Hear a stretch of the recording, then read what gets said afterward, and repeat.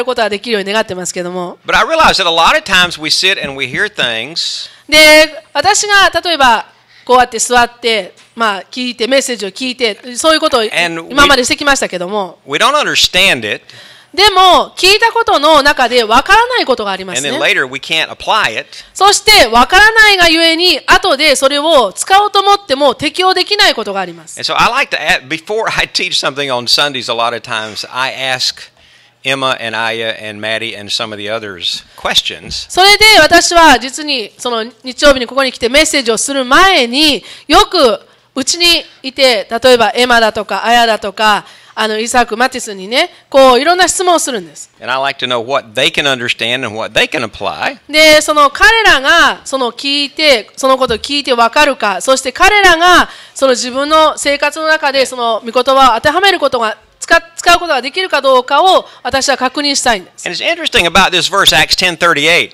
で、この使徒行伝の10章の38節を読みましたが、とても面白いことに、 I think we understand the idea of Jesus healing better than we understand the idea of doing good.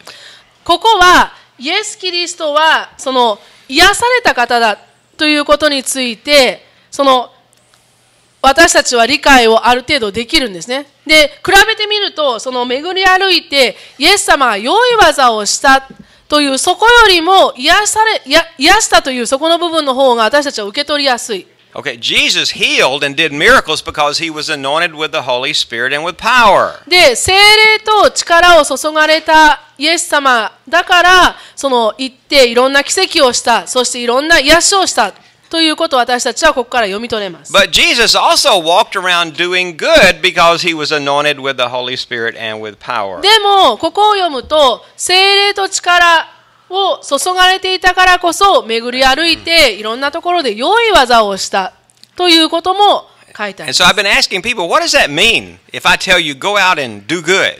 で、例えば、その行って良いことをしてきなさいって言ったらどういう意味だと思うってこう私聞いたんです。It's amazing how many people go, そうすると、なんだっけ、良い技をする、 like my students その良いことをする、 and, そうするとね、いきなり聞かれた人は、って言 Well, 葉に詰まるんです you ね。 know, do good.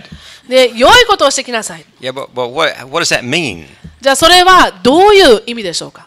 And most of the time I get, well, I said, give me an example. で、その例えば私はよく聞きます。そのあなたの例を挙げてください。あなたが考えつく例を挙げてくださいと。 Okay? I don't get answers most of the time. で、そうすると、大抵の場合、残念なことにあんまりほとんどと言っていいほど答えが返ってこないんです。 Because see, a lot of times at my house, if I say do good, we mean, okay, put the food away, clean off the counter. で、例えばうちの中で、 wash the clothes. 良いことをしなさい、ね、って言ったら、多分、うちの子たちは言って、カウンターの上をきれいにして、残り物を冷蔵庫に入れて、とか、それから、あと、ガストーブの上をきれいにこう磨いたりだとか、洗濯をしに行ったりだとかって、そういうことをすぐにし始めます。 There's a screaming baby in the middle of the room. で、部屋の真ん中に、わーわー泣いてる赤ちゃんがいます。 Somebody stop and pick up the screaming baby. で、誰か来て、この子をちょっと抱っこしてよとね、抱っこしないのと。Okay, but we don't know that Jesus ever cleaned anybody's house. でも私たちは聖書を読んで、その中でイエス様が誰かの家に行ってお掃除をしたという記事はどこにも多分出てこないので、したかどうかわかりません。 Maybe he didn't change a diaper. Well, そ they れ didn't から have diapers to begin with. まあ、その昔はおむつっていうものもなかったかもしれないので、その赤ちゃんの、その、ね、汚いものの世話をしたかどうかもわかりません。 Okay, so what did Jesus do? If I eliminate miracles, if I say, okay, we're not going to talk about healings or certain miracles, can you tell me something good that Jesus did? そしたら、じゃあ、こういうふうに皆さんに質問します。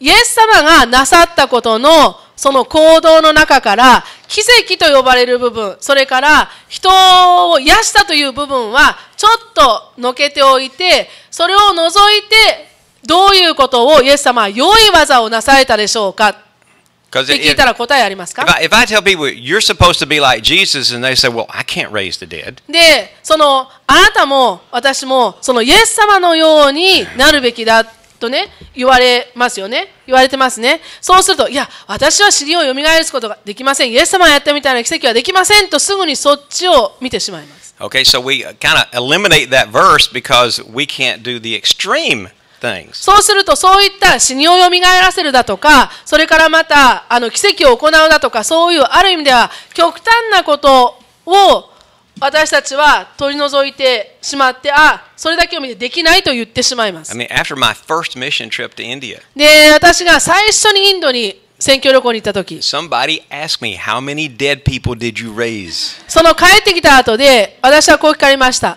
リッキーさん、今回の選挙旅行で何人の死人を蘇らせましたか？ I mean, are there dead people lying around everywhere? いや、こっちは聞きたかったんですね。死人ってそんなにひょこひょここうね、そういるわけなんでしょうか。Okay. どこにでも転がってるわけなんで I しょう said か。 I didn't even see a dead person. で、私は向こうに行って一度もその死んだ方の体にお目にかかることはありません They でし were たと、 kind of disappointed.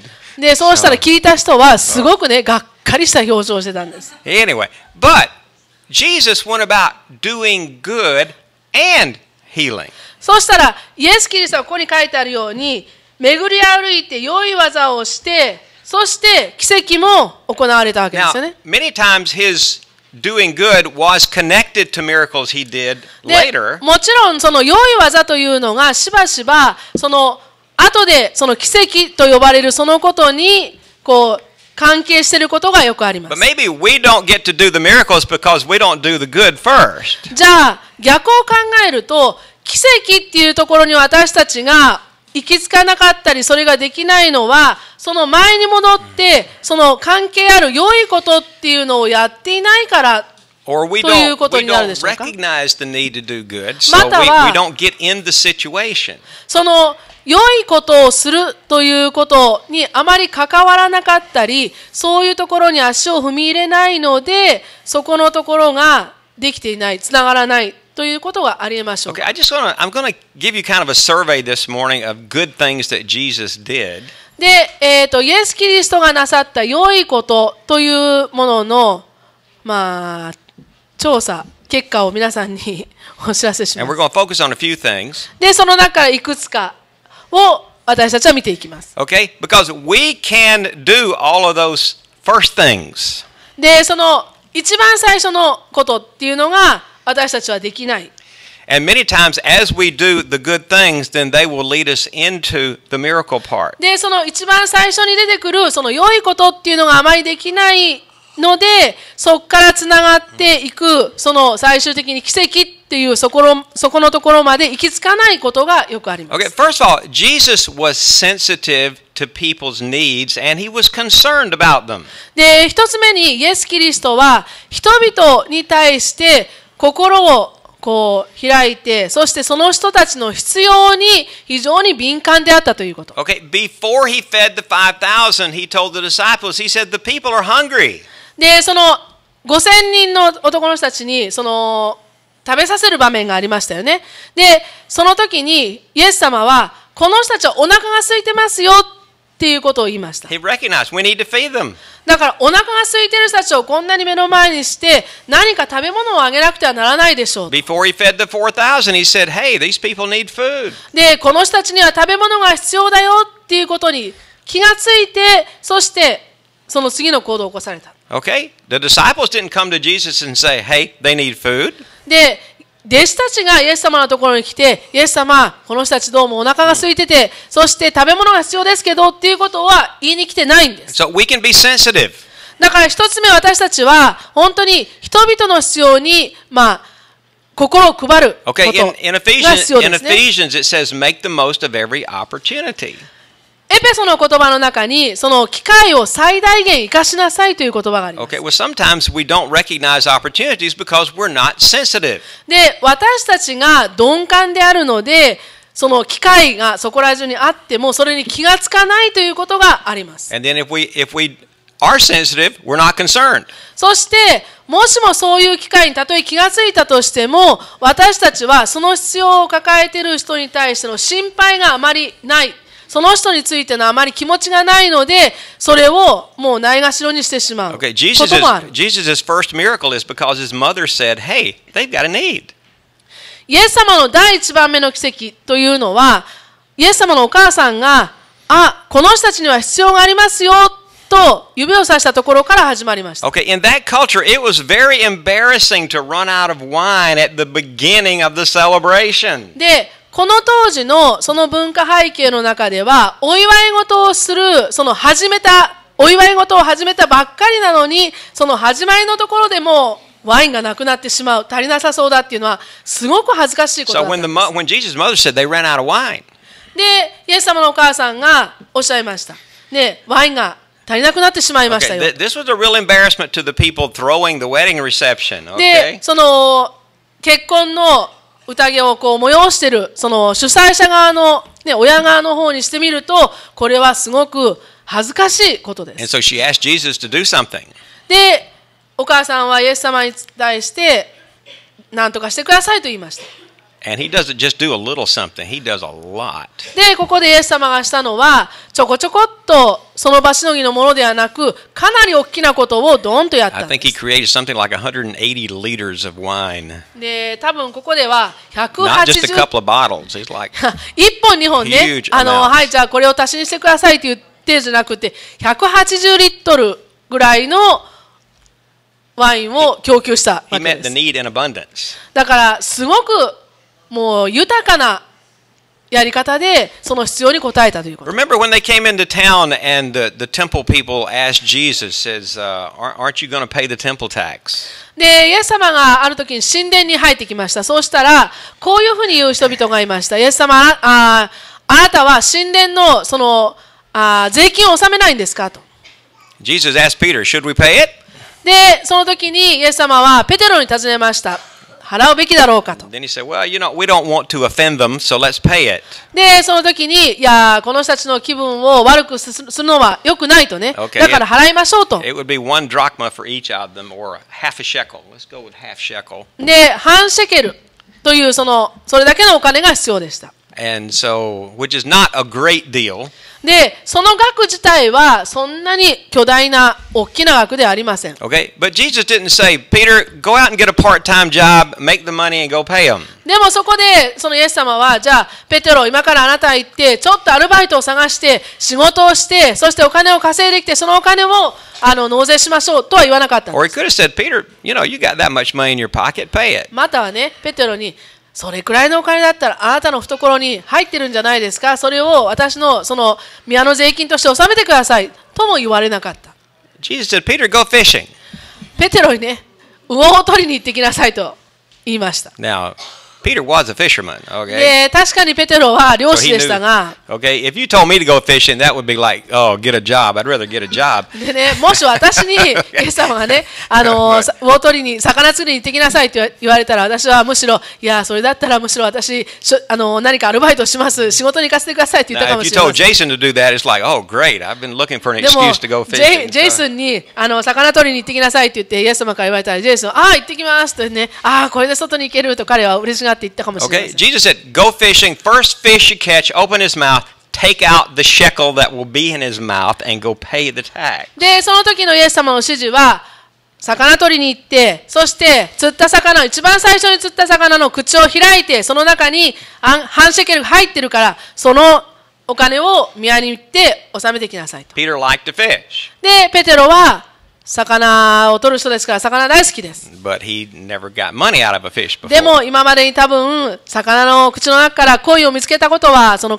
お金を見つけたことはなかったに違いない。 Okay, but Jesus is meeting a practical need there, and he lets Peter enjoy what he's doing. でもそのイエス様のやり方は、その実用的なその必要に対してペテロがそのできて好きなことを使ってその必要に応えたというわけで Okay, す。 my wife pointed out the next one I'm going to give you. で、次のポイントはうちの妻がここを指摘したところなん She です。 said Jesus cooked breakfast for his disciples. イエス様が弟子たちのために朝食を用意した。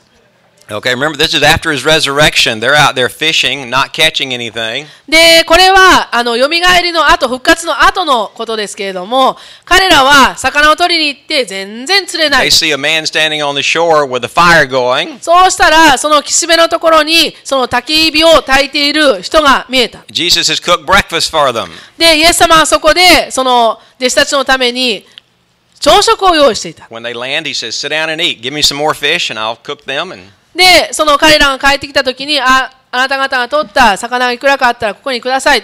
それを調理しますから。で、座って食べなさいと。 now, food appeals to men. Okay, so Jesus knows what he's doing here. で、食べ物っていうのは特に男性のお腹にはもう本当にアピールするものですから、弟子たちを呼んで、そして食べ物を差し出した。イエス様はちゃんと自分のなさっていることをしてた We have a saying in English: "The way to a man's heart is through his stomach."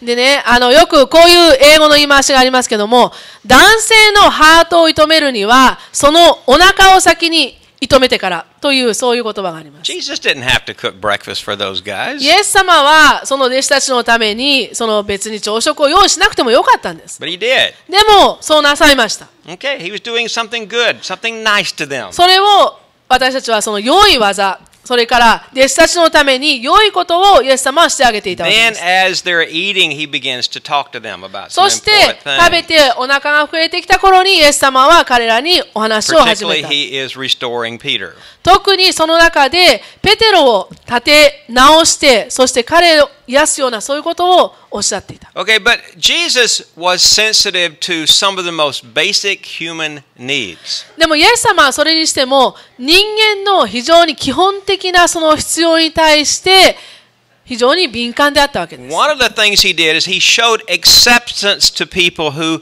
were rejected by other people. で、一つは他の人々からその例えば拒絶された人々、受け入れられなかった人々に対してイエス様はその人々を受け入れたわけなんです。 He went about doing good. He went about accepting people.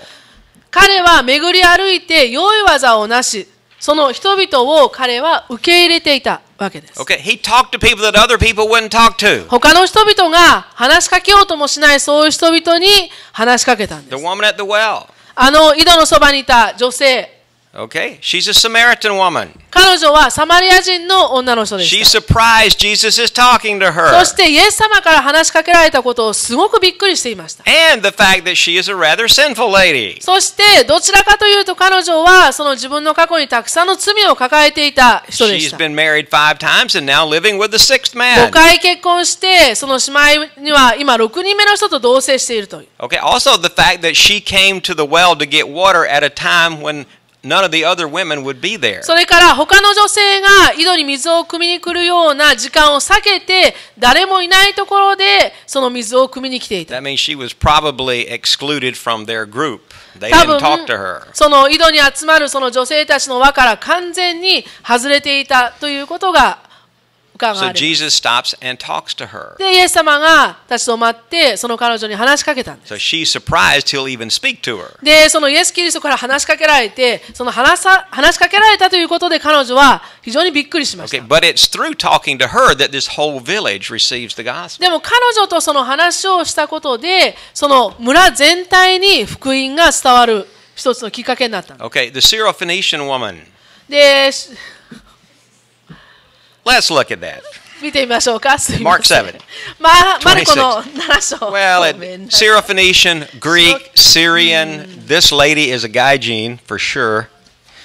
She's got several things against her here. Mark 7:26. Now the woman was a Gentile of the Syrophoenician race. 7:26 John 7, Mark 7. OK マルコの7章の26節にこの女はギリシャ人でスロフェニキアの生まれであったという記事があります。 We got it there? はい、 What does yours say? スロフェニキア。 Okay, good. Syria, Phoenicia, put together. This lady is definitely a Gentile. She's not a Jew. Greek. Yeah. OK この女の人は異邦人であったわけですね。ユダヤ人ではないなかったので違法人だった。 And she keeps bothering Jesus. Heal my daughter. Heal my daughter. それでこの女性はもう必死になってイエス様に私の娘を癒してください、私の娘を癒してください、私の娘を何とか癒してください He とお願い so して、 she keeps asking him. She won't stop. でも求め続けて、その頼み続けてそれをやめないわけなんです。 He said the children need to eat first, and healing is the children's bread. でその子供たちを食べさせなくてはならない、その癒しは子供たちのための食べ物ですとイエス様おっしゃった。 Okay? But he doesn't send her away. Even though she keeps on and on, he does talk to her. でもそのイエス様はその女の人をこう押しのけてどっかにやってしなかったんですね。話し続けるんです。 There are only two people Jesus said had great faith.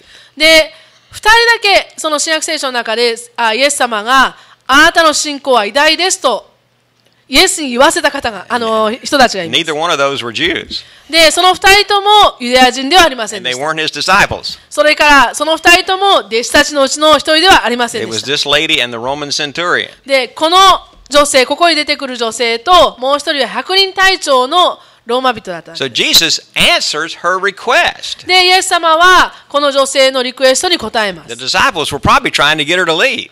で弟子たちはもう本当にこの女の人たちに対してね、この女の人に対してどっかにいてくださいとね言ってたんではないでしょう So か。 he talked to people that other people wouldn't talk to. で他の人々から声をかけられない、そういった人々にイエス様は話をしていたんです。 That's something we can do. それも私たちにできることですね。 Okay? Jesus also went to people's homes that other people wouldn't go to. それからイエス・キリストは他の人が絶対に足を踏み入れないような人々のうちに実際に行ってます。 Matthew and Zacchaeus were both tax collectors. マタイという人、それからザーカイという人、この二人は酒税人でした。 And people talked about him. Oh, did you see whose house he just went to? それでこのね、ザーカイのうちに入った時なんか特にイエス様誰のうちに入ったのか知ってるのかしら、あれが誰だと思ってるのかしら、とね、こうペチャペチャペチャペチャ陰で They threw parties for him. Jesus went to their parties. でこの酒税人たちはイエス様のためにパーティーをもう催したんですね。そのパーティーに彼は行きました。 Okay? And he was talked about. Oh my goodness, did you see he went to that sinner's party?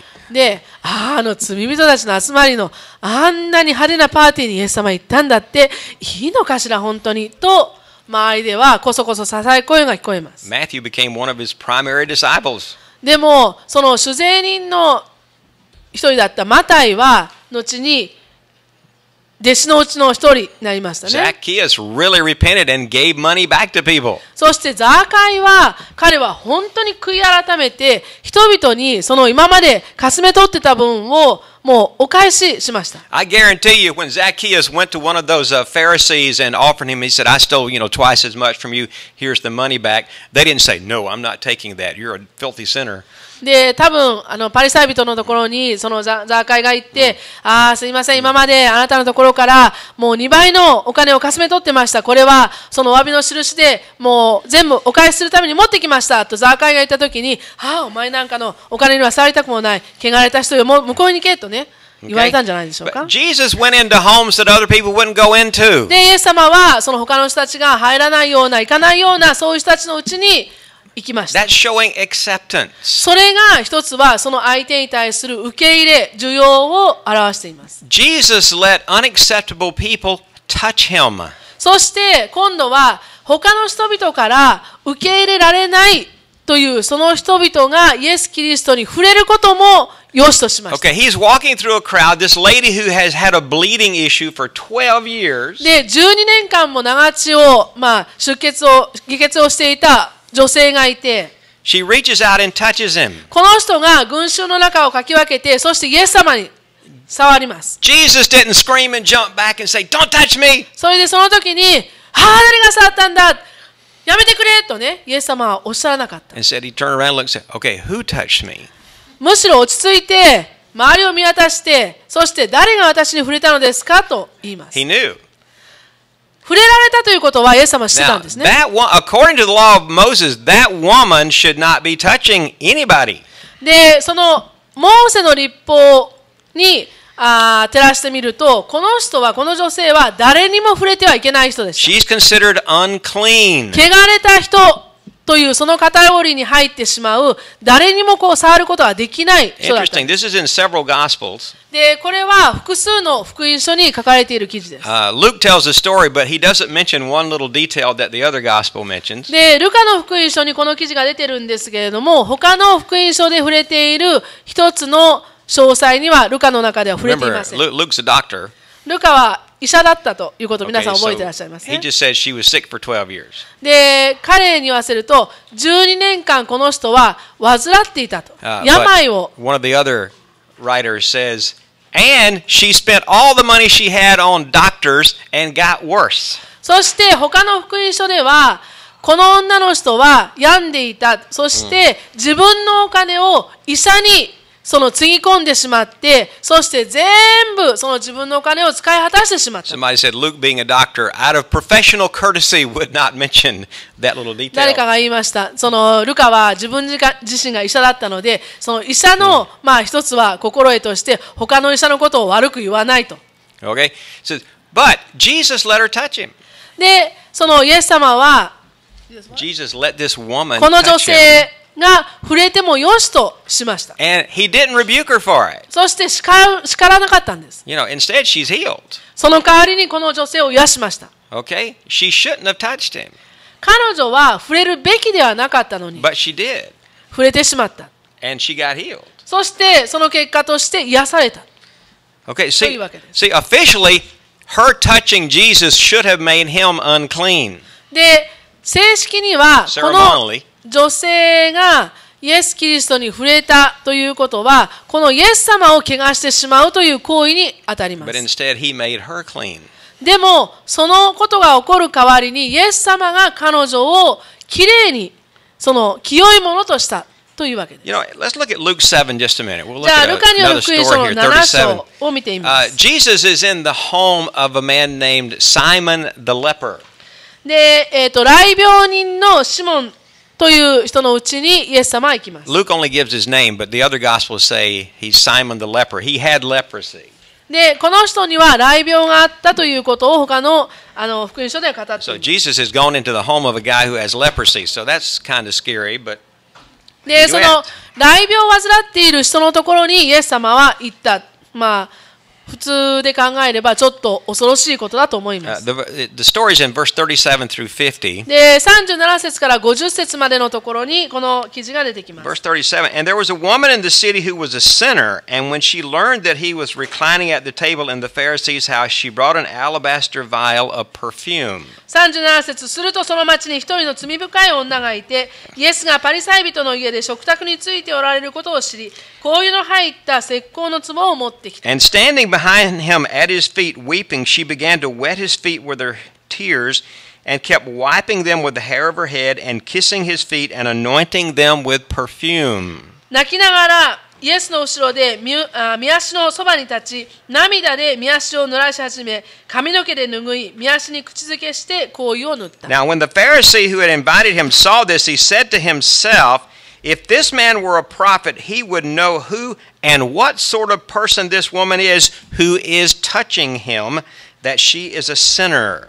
イエスを招いたパリサイ人はこれを見て、この方がもし預言者なら自分に触っている女が誰で、どんな女であるか知っておられるはずだ。この女は罪深いものなのだから、と心ひそかに思っていた。 Okay, the idea is if Jesus really knew how evil this woman is, he would not let her touch him.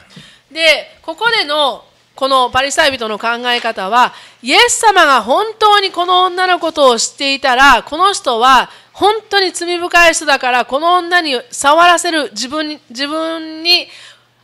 イエス様はこの女に自分を触らせるということを絶対しないはずだと See, 思っています。 Simon would have said, don't touch me. で、Simon would have. シ He モ would have ンだ said っ to た them, ら don't touch me, 絶 get away 対 from に me. 私から離れてください。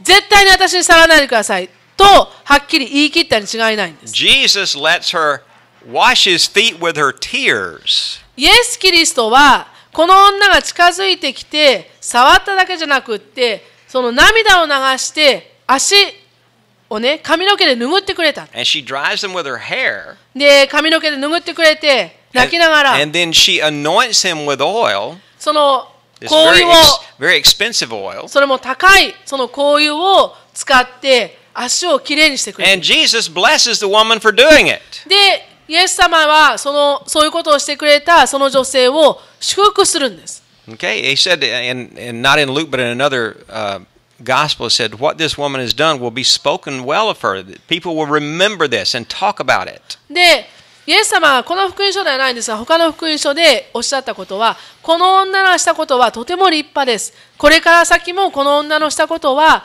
語り継がれるでしょうと。But see, he let these people who other people would not let touch them, he let them touch him. その他の人だったら自分に絶対触らせないというそういう人々にイエス様はご自分を触ることも良しとして、そして語りかける。 He didn't push them away. その彼らのことをやだ、どっかに行けと言ってしまうんではなく、 He talked to people nobody else would talk to. 誰も話しかけてくれないそういう人々にイエス様は話しか He けたん went で to す。 people's houses that other people wouldn't go. 他の人が足を絶対に踏み入れないようなそういった人々のうちにさえも行きました。 Now in Matthew 8, it talks about Jesus healing a leper. で、マタイの8章でそのイエス・キリストが雷病に癒すところがあ Now ります。 there were occasions where Jesus just spoke to lepers. He said, "Go wash and you'll be healed." で、時にイエス・キリストはその雷病に向かって語りかけた。あなたは行って身を清めてきなさいとね。 This one's different. で、ここは違うんです。 See, a leper was supposed to stay across the road from people, and if anybody got close, they're supposed to yell, "Unclean, unclean," warning them, "Stay away from me." この当時は雷病というのは雷病にかかった人々は他の人たちがいるところから道反対側に離れていなくてはならない。それからまた人々が自分の方に知らずに近づいてきたときに、汚れたものです、汚れたものですと自分から他の人々に宣伝しなくちゃいけな For い。 you to get leprosy meant that was going to cut off all your human contact. そうすると、もしあなたが雷病を患ったということは、それはどういう意味を伴うかというと、他の人間から全く切り離されてしまう。 You could not hold your children anymore. You could not hug or kiss your husband. で、子供を抱いてあやすこともできない。それから自分の伴侶に口づけをすることもできない。抱きしめることもできない。 Eventually, you wound up living outside the city with そし other て lepers. 他の雷病人がいるその町から遠く離れたところ、外れたところにゆくゆくは自分も住まなくちゃい You're け a ないよう public な。 outcast. そうするともう社会から隔離されて隔絶されたもうアウトサイダーになってしまう。 Now, you may not think you care about people touching you. で、あなたはいや別に他の人がね自分に触れるぐらいは何ともないでしょうと思われるかもしれない。 But if suddenly nobody could touch you, でも突然あなたに誰も触れられない状態になったら、 after a while, even the toughest of you might wish that somebody could hug you. どんなに気丈な人であっても、どんなに今まで強く振る舞っていた人であっても、しばらくしたら誰か人間の温かみのある手で自分に触れてくれる人はいないのかと願わずにはいられ So なくなる they're はず not です。 supposed to let anybody get close enough to touch them. だから雷病人は自分のところに誰かが近づいてくるのを許してしまってはならないと Okay? いうわけなんです。 But in Matthew 8, a leper comes and he falls down at Jesus' feet and he says, "If you are willing, please heal me." で、ある時にイエス様のところに雷病人が突然やってきて、そしてその足元にひれ伏して、もし御心でしたら私を癒してください。 Look at verse 3. で、3節を見てみましょうか。 Matthew 8:3. マタイの8章の3節。Jesus stretched out his hand and touched him. ここでイエスは手を伸ばして彼に触ったと。He didn't have to do that. 別にそうしなくてもよかったんです。 He could have just said, "Be cleansed." ただ、I'm willing, be cleansed. 私の心だ、清くなれと彼に語りかけるだけでもよかった。 But Jesus, with this man, he touched him first. でも、ここではイエス・キリストが手を伸ばして彼に触れた、それから語っています。 See, he met a human need in that man first. 最初にこの人の人間としてのもう本当に基本的な必要に応えてから、By touching him first, he said, I'm accepting you. I'm not afraid of you. その彼に触れることで、私はあなたのことを怖がってないよ。私はあなたのことを嫌がってないよ。っていうことを、あなたを受け入れてるよということを示したん It で says, す。 then he spoke and the man was healed. そしてこの人に語った。そしてこの人は癒された。 Okay, first, Jesus did an act of kindness. He touched somebody nobody else would touch. まず最初にイエス・キリストは親切な行為、良い行いをしたんです。そしてその人に触れて、その人に手を差し出して触れましたね。そしてその後で癒しました。 Okay, this is Acts 10:38. He went about doing good and healing all who were oppressed of the で、 devil. 使徒行伝の10章の38節最初に読んだところは、そのイエス・キリストは出て行って、その良い技をなし、そして癒されたと。 Okay? And so he did something good to that man. で、この人に対して良いことをしたわけです。 Then the miracle followed. そしてその後で奇跡がついてきた。 See, sometimes we see needs, but we don't want to get too close. で、私たちは本当に率直に振り返ると、人の必要を見て取っているのに、私たちの方がこう身を引いてしまったり、それから私にはできないと言って関わりを持たないことがあるんじゃないでしょうか。 We don't want to get personally involved. あんまり個人的にその人のこうまずい状態に関わりたくないとね。 See, we may be missing out on a miracle that would follow us getting personally involved. でも個人的にその人と関わることなしに、私たちはその人が体験するであろう奇跡をそれに関わることもできない。 You know, sometimes we don't do things, well, I don't have money and I can't do a miracle, so we just go away. で、私たちは時に今月はちょっとピンチだし、お金もないし、そしてこんなこと私にはできないからと思ってその場から立ち去ってしまうこともできない。そういうことをしてしまう。 Well, you can do something. いや、考えてください。何かができるはずです。 Talk to them. その人と話すこと。 Get close. そしてその人とお近づきになることはどうでしょう。 Touch them.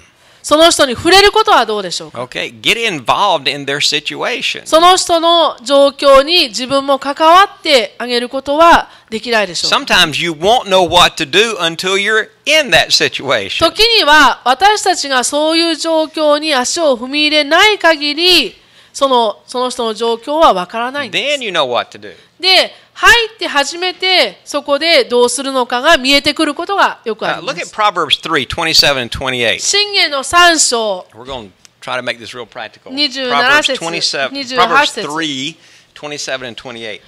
箴言の3章の27節28節 Do not withhold good from those to whom it is due when it is in your power to do it. あなたの手に善を行う力があるとき、求める者にそれを拒むな。 Do not say to your neighbor, go and come back, and tomorrow I will give it when you have it with you.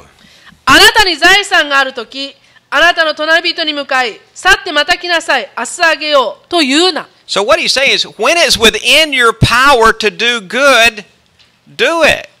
あなたの手に善を行う力があるときには、私たちはそれをせよと言われています。 Don't say, oh, come back tomorrow. で明日どうぞまた来てください Just, と言わな just いよう because に。 you don't want to be bothered right now. で、今の Okay. この時に、こんな迷惑を被りたくないとかね、この人のこのごたごたに関わってる暇はないとかと思わないで。 It's amazing how many times I've thought of this verse when I was in a situation. で、この説を私はその状況に置かれた時に何度考えたことでしょう。 When I could meet somebody's need right now, I just don't want to stop and bother.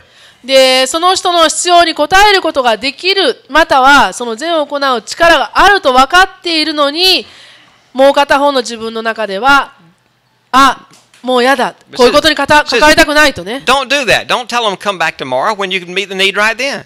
で、その明日また来てくださいと言わずに、そこで私たちは必要に応えることができるんです。 Okay, go to Galatians 6:10. ガラテヤ書の6章の10節 It says, so then, while you have an opportunity, let us do good to all people and especially to those who are of the household of the faith.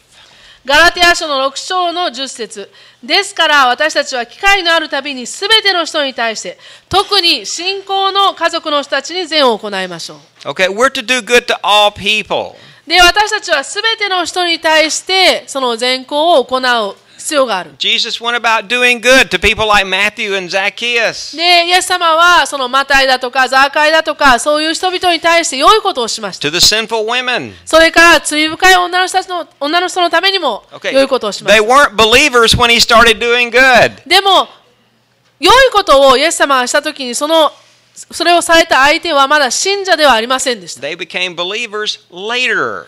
信者になったのは後です。 I know a lady that we helped one time. で、ある時にこういう女性を私は助けたこと She が was あ in り a ます。 bad situation. 非常にまずい状況にはまっていて、 And she eventually became a Christian. で、まあその人はゆくゆくはクリスチャンになったんです。 And we asked her, why did you become a Christian? で、なぜあなたはクリスチャンになったんですかと私は聞いたことがあります。 She said, well, you're the only people that didn't condemn me. そうしたら言われました。あなただけが私を責めなかったからですと。 She said, the Christians were the only ones who were nice to me. クリスチャンだけが私に本当に親切にしてくれたんです。 She said, my family and everybody else says you're stupid and you're bad. で、親からも家族からも友達からもお前はバカだ、そんなことをしてバカだと言われました。 And they didn't help me. で、言うはいいけれども全然助けの手を差し伸べてくれなかった。 The Christians first accepted her. でもクリスチャンの人がその人を最初に受け入れてく And れ they た。 didn't condemn her. そして彼女の今までのいろんなことをこう非難したりだとか、それをああだこうだ言わなかった。 And they met her need first. そして最初にその人の必要に応えた。 Then she saw the difference between that behavior and her family and other people. そうしたらそれを良いことをされたその人は自分の親や家族や友人とこのクリスチャンの人とはどこが違うのかというその違いに気がついた。 There was no miracle of healing there, no raising the dead. で、その中には死にをよみがえらせだとか、それからいろんな大きな奇跡だとか、そういうことは関わっていません。 Okay, it was just somebody loved her 誰かがその人に愛情をかけただけなんです。 and didn't put her down. そしてその人の人間性を否定したり、それからお前はバカだと言わなかった。 And that opened her heart to believing in Jesus. そのことによってイエス・キリストを信じるその心が開かれたんです。You know, we need to do good to all people. It says, but especially to those who are of the household of the faith. で、私たちはすべての人に対して良いことを行うべきです。とともに、特に信仰の家族の人たちに善を行いま When しょうとここでは書 when いてあり you ます。 see your brothers and sisters in the family of God in need, あなたのその兄弟姉妹、神の家族の中で誰かが必要を抱えているのであれば、 this is your family. これが私たちのあなた方の家族です。 Help them. 助けましょう。 Meet their needs. その人の必要に応えましょう。 Get involved. それからまたその人に関わるようにし A ましょ lot う of。times we're just like everybody else. We don't want to get involved. で、よくその私たちはこういったごたごたに巻き込まれたくない、関わりたくないと思ってしまうことがよくあり You ま know, す。 or sometimes you think, I'm only one person. I can't solve this. で、時に私たちは、私は一人ぼっちで、一人でこの問題を全部解決することはできないと You 感じる know, ことがあるかもしれ what ない。 we've seen a lot of times here in Japan is if one person begins to meet the need, then other people will join them. でも日本ではよくこういう場面があるはずです。誰か一人が立ち上がって、その状況に対して助けの手を差し伸べることをしたときに、他の人々がまたその後立ち上がって、これができる、あれができると他の人たちが関わってくること But が it's で like きます。 nobody wants to be the first one. でも、最初の一人になることを日本ではよくためらいますね。 When our church was in Sena, で、私たちの教会がまだセナにあったときに、 Sarah and I were coming down the highway there. で、私たちはそのバイパスを、走っていて、 Just before we got to where you turn to go up the hill to Tokaha その University. 常葉大学に入る入り口のところに信号機があるんですけども、そこのところに、Okay, we see a little 3-year-old kid walking in the middle of the street. 3-year-old girl. 通りをちょうど3歳の女の子、3歳ぐらいの女の子が一人で、その車通ってますよ、そこの通りを歩いてたんです。Cars are slowing down and going around her. で、その女の子が、その通りを歩いているので、一人ぼっちで歩いているので、通りかかる車、そこを通る車は、その子をぶつけないように、違う。その子にぶつからないように、こう避けて、ゆっくり徐行していくんです。There were people on both sidewalks who saw her. それから両側の歩道にその女の子のことを見て取ったその人々がいます。Nobody does anything. でも誰も何にもしないんです。I'm driving, my wife's beside me. で、私が運転していて、妻が横に乗ってて、Sarah jumps out of the car, そうしたらもううちの奥さんはすぐに車から飛び降りて、 runs up and grabs the kid and puts the child on the sidewalk. で、その道のど真ん中歩いてた、そのこう片側一連ですけど、普通の道ですね。その真ん中を歩いてた子をもう走って、そしてもうその子を抱きかかえてすぐに歩道の方に連れて行きました。So you got this gaijin lady grabbing this 3-year-old Japanese kid and running to the sidewalk. でね、その見方によってはあまり良くないかもしれませんが、外人の女の人がいきなりこの3歳の日本人の女の子をどどど走っていって、そしてその子を脇に抱きかかえて、そして歩道のところに走っていく。Suddenly other people go, ah. そうしたら前にいた人たちが突然、はっって言って驚いた顔してる。 Then they came over and said, oh, what can we help? そうしてその後で何人かが来てくれて、ああ、どうしましょうか、何かお手伝いできることありますかって声をかけてくれた。But I'm sitting there thinking, what? All of these people were ahead of us. They all saw this kid. Nobody did anything. で、私はそこで考えたんですね。何人もの人たちが、大人がそれも、この子供が道の真ん中を歩いているのを見たのに、誰も何にもしないで、徐行はしただろうけれども、そのまま行き過ぎてしまった。 And I'm thinking, why didn't somebody get the child out of the street? なんで誰かが最初に立ち上がってこの子を安全なところに逃げさせるようなことをしなかったんだろう。 Once somebody acted, then other people joined. で、その一人が立ち上がって一人が行動を起こしたところに、その後そのついてきて大丈夫ですか、何かできますかというふうに声をかけてくれた人がいたんです。We found out that the child's mother and grandmother were shopping about 3 blocks over near the Fuji. 後で分かったんですけども、その女の子のお母さんとおばあちゃんがその道から3ブロックぐらいっていうか、三筋ぐらい離れたところのスーパーマーケットでお買い物をしてた。Apparently they just looked away for a minute and that kid just walked out the door and started walking. で、多分ちょっと目を離した隙にというあれだと思うんですが、そのうちに女の子がスーパーから外に行ってしま So った that んです means よね。that little 3-year-old crossed a lot of streets before she ever got to where we were. そうすると、そのスーパーマーケットから私たちがその女の子をこう道から抜けたそこまではちょっと距離がありますから、その間に何人もの人々がその事態を見てたに違いありません。 So I'm wondering, why didn't somebody help that kid で、私はなんで long before she got over there? あんなに遠くに行っちゃう前に誰か止めてくれる人、それから誰かこの女の子をここに声かける人はいなかったのかなと。 See, many times people are just waiting for you to do something. 実は人々はあなたが立ち上がってあなたが最初の行動を起こすのを待ってるのかもしれませ Probably ん。 a lot of people looked at that little kid and thought, that's bad.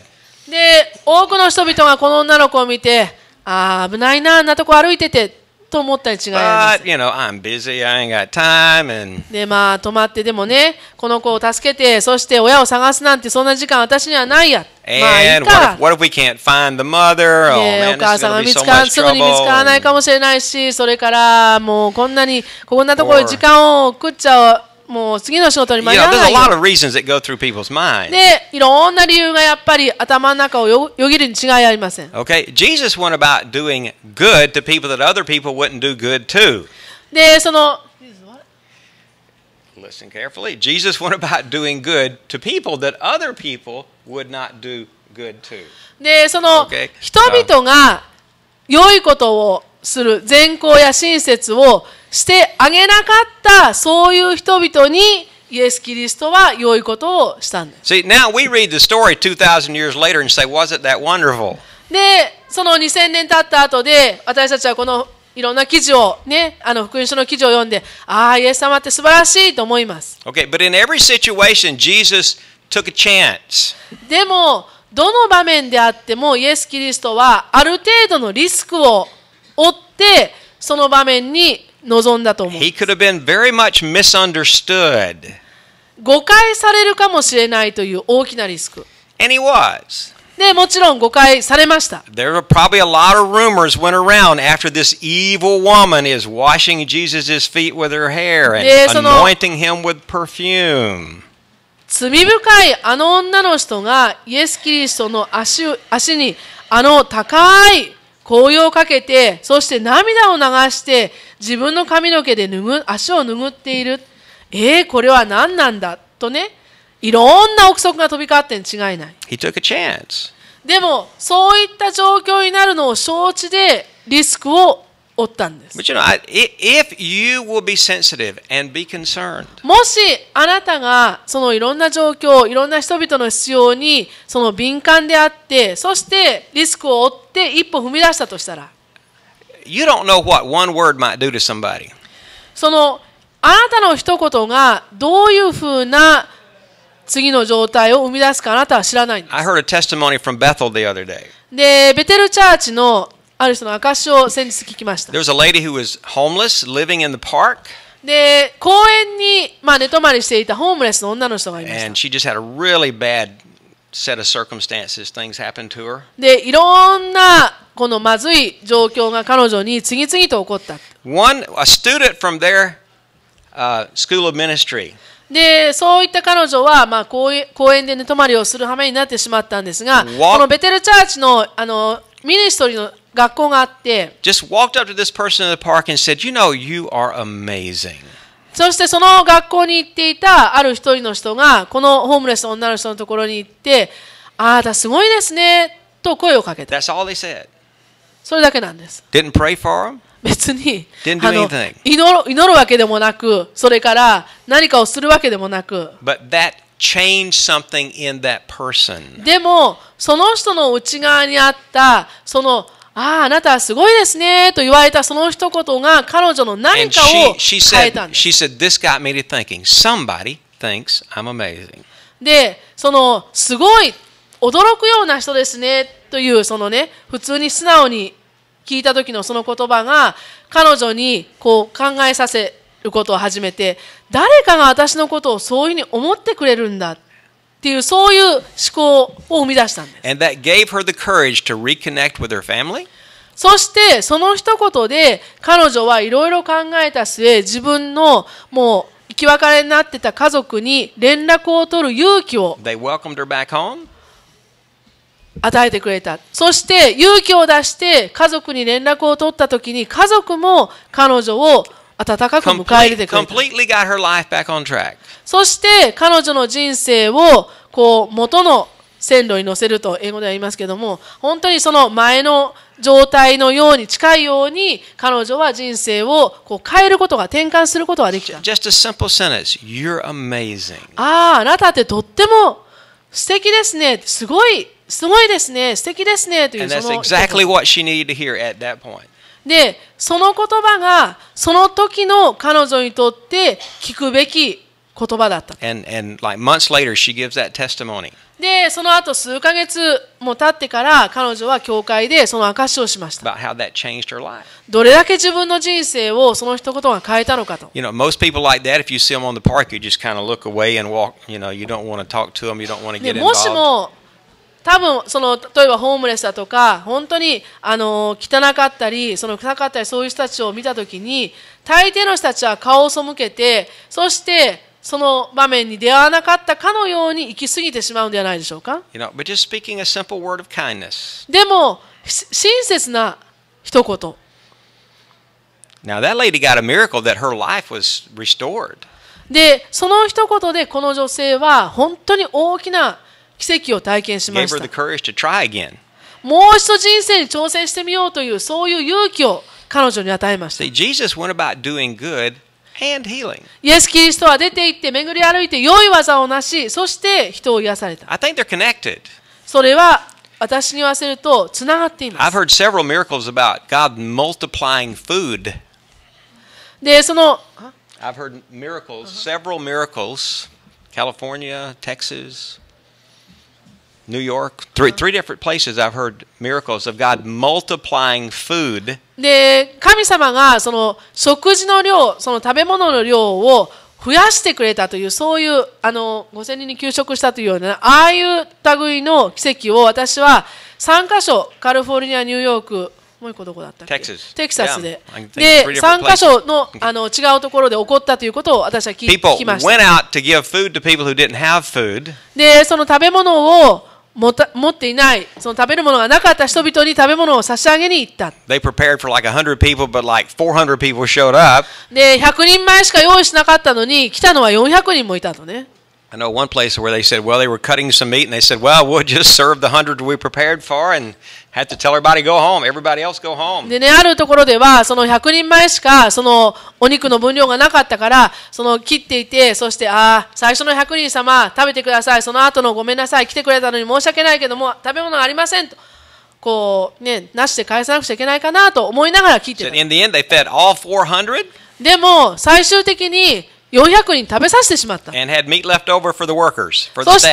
て、そのスタッフ、働いてくれた人たちのために残りのお肉があったというんで See, すか they went ら、 out to do what they could, その自分たちができることを彼らはするために出て行った。 and then God increased what they had. そして彼らの持っていたものを神様は増やしてくださったというわけ Okay, です。 they were getting involved in doing what they could do. その自分ができることに関わり始めて、そしてそこから始まった奇跡です。 Now, they didn't stop and lift up the meat to heaven. で、彼らはね、その They, 集まっ they て had きた人 nothing 数を見 dramatic. They て、 just kept serving, kept serving, kept その serving. 肉を天に向けて、神様これをもう祝福して増やしてくださいというような、そういう劇的なそういうことはしませんでした。 And then ただ、切りながら、 Then at the end, it's like, how do we do that? 給仕しながら、そして黙々と自分のするべきことをしていったというわけなんで That's すね。 probably what happened when the disciples fed the 5,000. で、その最終的に全部食べさせた後で彼らがびっくりしたと。 You know, でもそれと同じことがやっぱり聖書の中の5000人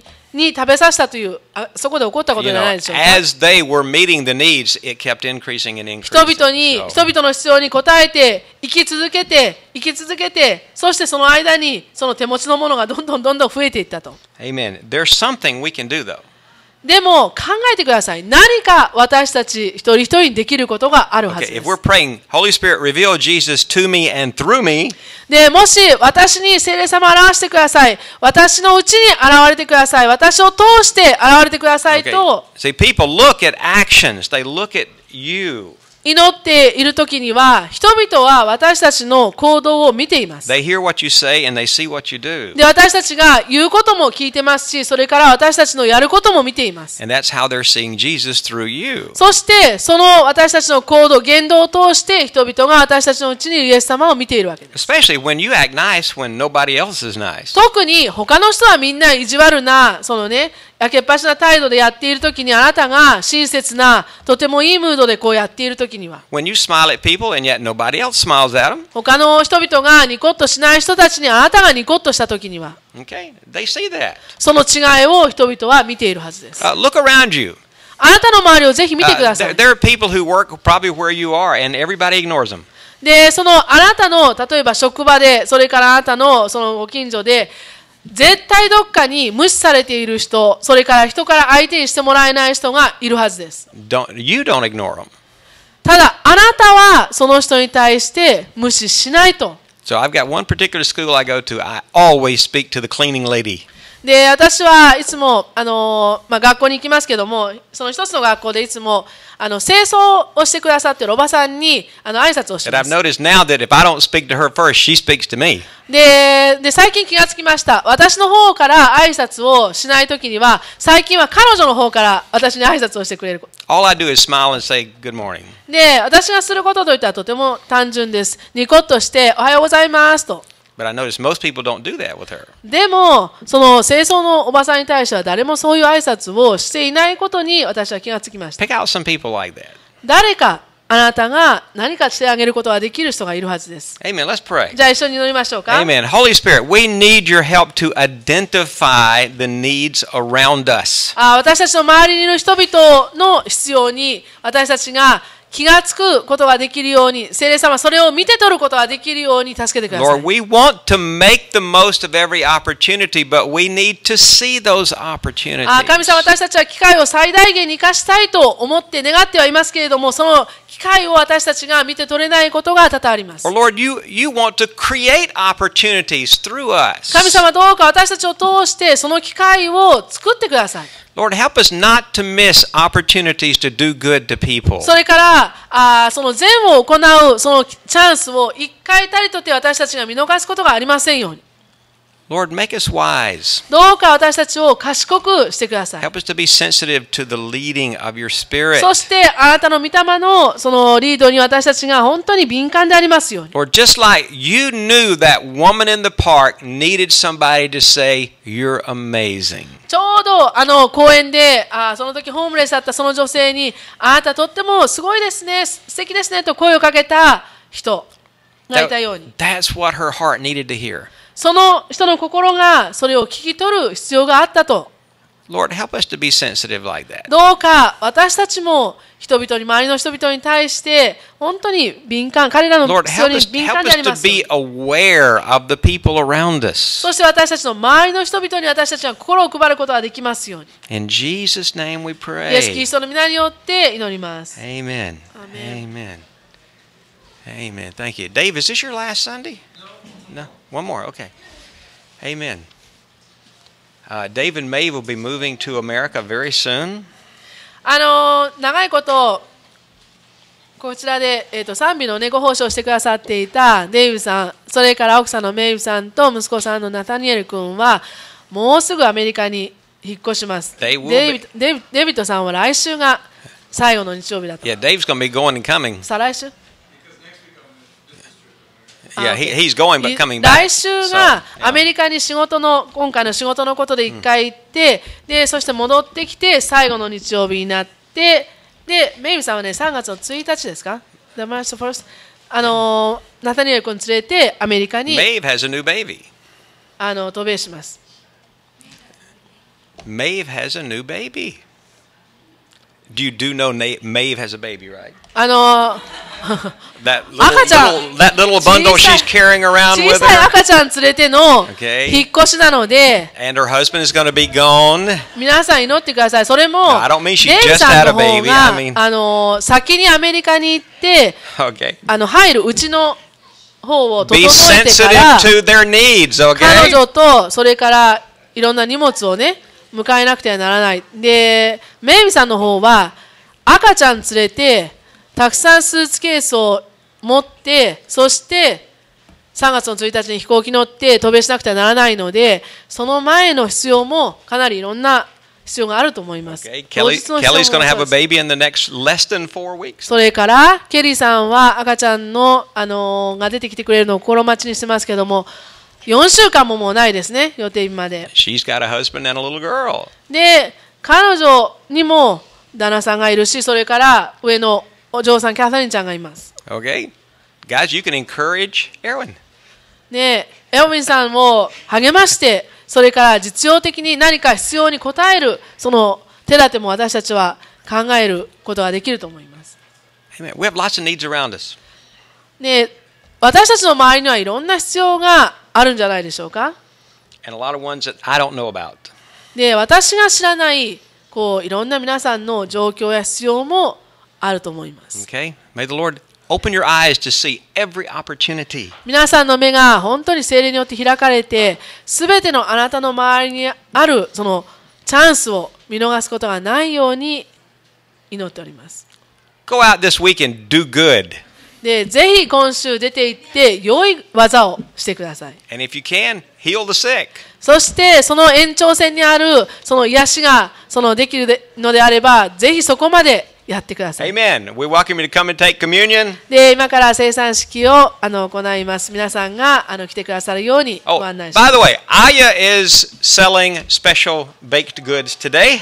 それから今日もあやちゃんが選挙旅行のための資金稼ぎのためにクッキーを売ってお She りま does す。 this almost every week, trying to raise money to go on a mission trip. で、ほぼ毎週彼女は週末にいろんなもの、何が今週はいいかなと頭をひねって、そしていろんなものを用意してきます。She works very hard, and you can bless her. そして彼女も一生懸命その資金稼ぎをやってますので、皆さんのご協力があると、彼女に対する祝福があるととてもありがたく思います。 She has an asking price. She has an asking price. で、もちろんこれいくつでいくらっていうふうに売ってます。 But you know, you can always give more. でも祝福するためにその値段以上のその対価を支払うことも私たちは Don't ask for a いろんなところ don't で ask for a で discount. き Give ま her すね。 more. ぜひディスカウントだけは求めないでください。Amen. God bless you. You're welcome to come take 皆 communion. さんに神様の祝福がありますように準備ができた方からぜひ聖餐に預かってください。 Amen.